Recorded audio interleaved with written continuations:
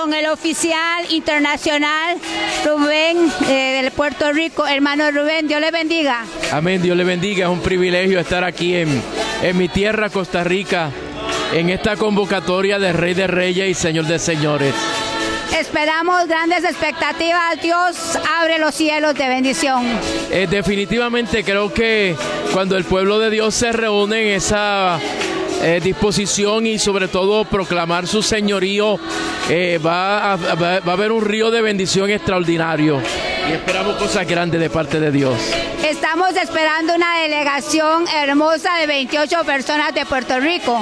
Esta tarde, con la ayuda de Dios, estarán llegando, ya entrando la noche, la delegación de Puerto Rico para estar aquí en Costa Rica.